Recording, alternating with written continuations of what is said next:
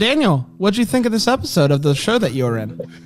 Yeah, it's really funny. I don't traditionally like watching myself on television, but you know, I watch it from a different point of view, not from an entertainment point of view, but from a sort of watching my acting and what works and what doesn't. It was nostalgic for me to watch it. You know, I felt bad because it just sort of took me right back there on set with all my friends, and I remember shooting that. I remember how cold it was, and you know, when we're riding in those sort of that forest there, the group of trees, it was freezing. It was so cold that day.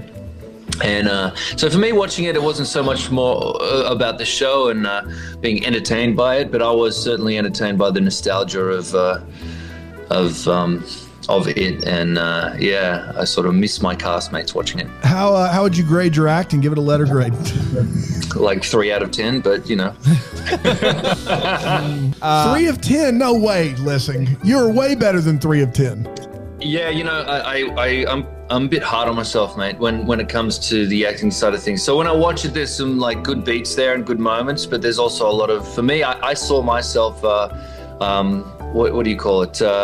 Wasn't leaving too much to the imagination. There wasn't much I wasn't showing. I was showing every. But this is this is the episode where Jack puts his cards on the table. Like this is if you're ever as a performer, like you can't hold anything back there. Like he's announcing his intention to court Elizabeth. That's a big deal. You got to play that with all your cards on the table, man. I love that you're defending. Yeah, it's a 10 of 10. It's him. Yeah, it's him. Look, mate. Yeah. I maybe 3 out of 10 is a little harsh, but yeah, no, it was all right. It's a solid 4. Solid 4. The smolder alone gives it a 6, right? Smolder alone, it's absolutely. a base 6. Yeah, that's exactly right.